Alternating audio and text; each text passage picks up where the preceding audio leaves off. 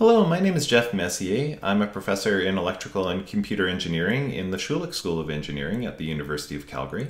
And this is module 15 in my Computer Networks lecture series, where I talk a little bit about the Ethernet standard. And we're coming to the end of our discussion of the data link layer, layer 2. And of course, Ethernet is one of the, if you like, rock stars of layer 2. It is a standard that is a networking standard that is used all across the globe, and from everywhere from our households to large, to network large campuses and enterprise facilities. I'm going to talk just a little bit about Ethernet at a relatively high layer. In this lecture series, it is never my purpose to dive down into the details of a standard. And I do that for a couple of reasons. One is there are a lot of details in a standard and it takes a long time. Also, it tends to, sometimes we sort of lose sight of the forest because we're looking down at the details, we're looking at the trees. And also, very quickly, these discussions would become dated. So standards are constantly evolving and changing. So what is current today, in 5 years from now, will already be out of date, perhaps even sometimes quicker than that. Again, the purpose of this lecture series is not so much to make you an expert in Ethernet or an expert in Wi-Fi, but to just talk about the fundamental concepts, the big problems that we're trying to solve in network design that are sort of present in every single protocol, and talk a little bit about how different protocols solve these problems. But if you have a good understanding of what the issues are and kind of the solution space, then, if you do find yourself working in the communication networks field, very quickly you'll dive into whatever particular standard is relevant for your job, and you'll be able to understand not only why the standard is designed the way that it is, but hopefully how it could be improved if you're working in network development. So with that, I'm just going to talk about a few big concepts related to engineering. The first one is the notion of a MAC address. And for anybody who has done any sort of home IT work, if you've set up a network at home, or maybe you've set up a network at your job. I know I've been setting up home Ethernet networks for a long time for myself, and I'm the IT support person for all of my family, so I work with MAC addresses a lot. And an Ethernet device is identified by its MAC address, and of course MAC stands for Medium Access Control Protocol. And it is basically how packets are sent by the layer 2 algorithm built into the Ethernet standard. And Ethernet device addresses, MAC addresses, consist of 6 bytes, and that we typically write out in hex notation. And you can often find these MAC addresses written sometimes physically on your network device if you're installing a network card or a network transceiver, or you can find it in the software settings configurations of your operating system. The first 3 bytes are the organizationally unique identifier, or OUI, that indicates the manufacturer. So for example, Cisco has 000C as one of its OUIs. And the interesting thing about MAC addresses is that manufacturers try to give every single network device a unique MAC address. And it is possible, because sometimes you can rewrite or reprogram your MAC address for there to potentially be the possibility for 2 devices on the same Ethernet network to share the same MAC address, but the probability is very, very, very low. So for all intents and purposes, you can assume that these MAC addresses are unique. There is one MAC address that is reserved, and that's the address that consists of all ones. And that's used to send what's known as a broadcast packet on an Ethernet network that will be received and processed by all devices on that network. Oh, something else I should mention as well is, of course, Wi-Fi devices also basically use MAC addresses that follow this same format. So if you're working setting up a Wi-Fi system, you'll be working with MAC addresses as well. So starting out with a little bit of a walk down memory lane, at least for me, Ethernet was originally a networking system that was designed to run over coaxial cable. And so the very first Ethernet cards that I ever remember working with were already transitioning away from this technology, but I do remember owning a few that still connected to coaxial cable. And literally, each of the network cards would connect with one of those T-type coaxial cable connectors. And this was truly a shared physical channel. So if one node transmitted on the shared wire, all nodes on that wire would receive that transmission. So it was very similar to the shared wireless channel that we deal with today in Wi-Fi. There were a couple variants. There was 10-base-5, which was able to transmit 500 meters, and 10-base-2 that was able to transmit 200 meters. I only ever remember working with 10-base-2. 10-base-5, I believe, needed a thicker, higher quality coaxial cable. 10-base-2 was just sort of the El Cheapo coax cable that you sometimes use in your undergraduate labs to connect to oscilloscopes. They had the BNC style coaxial cable connectors. So it was really oscilloscope type cable that was used on 10-base-2. However, very quickly, Ethernet transitioned to twisted pair copper wire. And that's where we got the 10-base-T version of Ethernet. Oh, sorry, the 10, by the way, refers to 10 megabits per second. So 10 megabits per second was the original raw sort of physical layer throughput of Ethernet. So 10-base-T referred to twisted pair, and this eventually evolved into 100-base-T, and of course now we have gigabit Ethernet that works over a twisted pair as well. And an Ethernet connector has 8 pins to accommodate 4 pairs. For a while, and the use of these pairs has kind of evolved as the Ethernet standard has evolved. For a while, it was used to sort of as a way to detect collisions. So collision detection occurred by transmitting over one twisted pair and listening to see if somebody else was transmitting over another twisted pair. Things have now evolved where more and more pairs are just used for parallel channels of transmission to improve our throughput. And standard cabling was Category 5 or Category 5E. Now we've got Cat 6 cable and better. And better cable basically refers to more twists in the wire and sometimes better shielding within the wire to prevent crosstalk between cables. The reason why more twists improves our throughput is because differential signaling is used on these twisted pairs.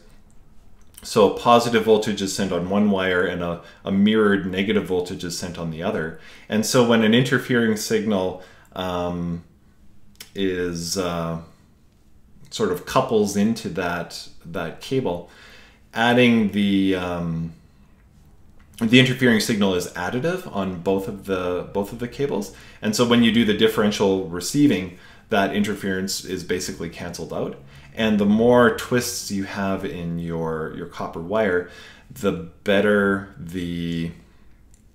that interference canceling is. However, of course, the more expensive the cable is, because if you twist it more, you use more copper, basically. Now we've got, of course, gigabit Ethernet. This is the standard currently as we speak. So I mean, I've got gigabit Ethernet everywhere in my house, and I'm sure those of you who have networks at home do as well. And gigabit Ethernet, sometimes referred to as 1000 base X, but that's not as common a name, can run over twisted pair cabling or fiber now. And the fiber, of course, allows greater transmission distance, but not necessarily more throughput. And we, when using twisted pair, it is known as 1000 base T, and all 4 pairs are used, as I was saying, as parallel channels. We use Cat6 or Cat7 cable, and as I said, these cables are just have more twists and are better shielded. And what's going beyond? Well, you know, at the time of recording, while not in typical household use, there are 10 gigabit, 40 gigabit, 100 gigabit Ethernet variations of Ethernet. These tend to be used for high throughput kind of backhaul links, like for example, connecting to large buildings on campus, you know, sort of with all of the traffic that needs to go through those buildings, connecting large sort of company networks to the broader internet of, you know, a service provider. And they run also on copper and fiber. And it's interesting, Ethernet standards are also sort of moving beyond the sort of traditional computer network application, at least in the research space, where variations of the standards are being explored for on-chip communication and chip-to-chip communication. And we'll see where things go from here. So back when Ethernet was implemented over coaxial cable, you would have several nodes kind of hanging off this sort of shared wire. But even back in the original 10 base T standard, as soon as we moved to twisted pair, we moved away from this sort of linear network topology to a star topology.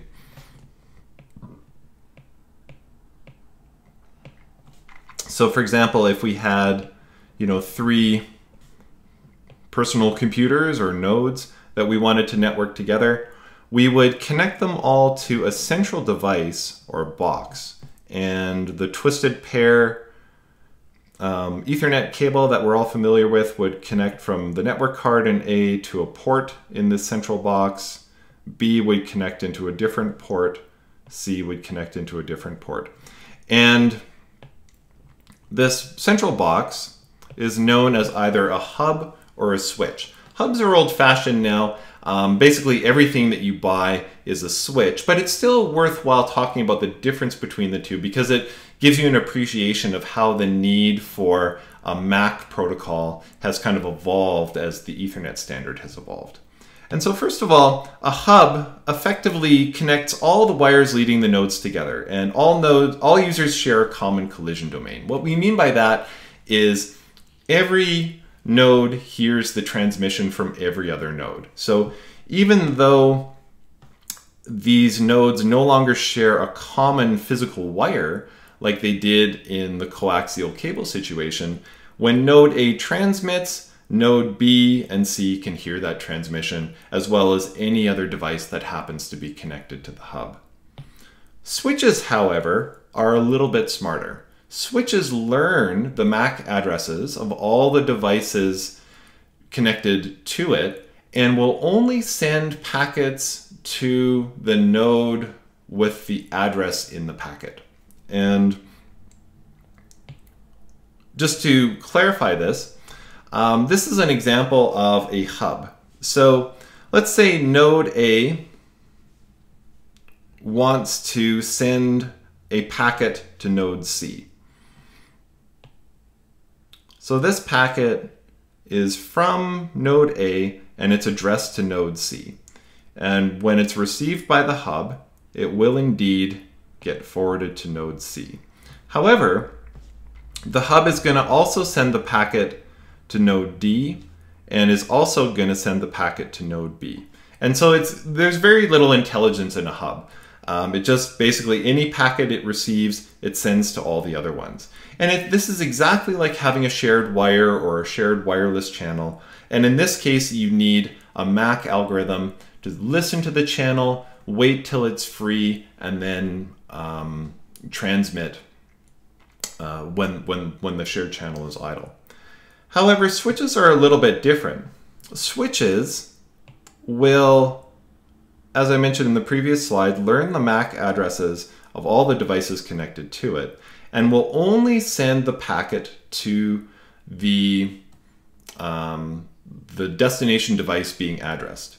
And so from node A to node C, when node A wants to send a packet to node C, it will only send that packet to node C and won't send it to anybody else. And this actually allows for simultaneous transmission between nodes. So if node B wanted to send an address to node D, it could do this at the same time that node A is transmitting. The switch would just receive it and send it on to node D. And so you can have simultaneous transmission that no longer interferes with each other. And in fact, if a switch is doing its job properly, you'll never ever have one node interrupting another node. You could have a situation where, for example,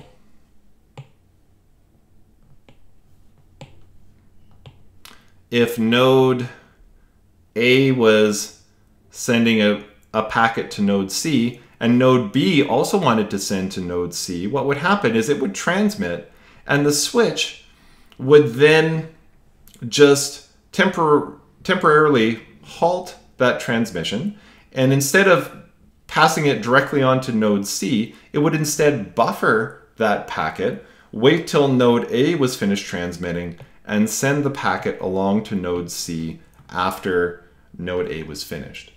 And in that way, it basically eliminates collisions. And so there's not really a need for a MAC address in a switch-connected Ethernet network anymore, because the switch will basically sort of detect potential collisions and use buffering to prevent those packets from colliding, and will just send them sort of in sequential order rather than having them overlap in time.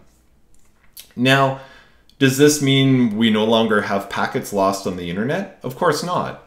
But it does mean that the mechanism for packet loss is different. Rather than having two packets sort of electrically overlap with each other in some sort of shared channel, like it would if we had a shared wire, packets are instead lost by overwhelming the buffers in the switches. So if we have, in this, whoops.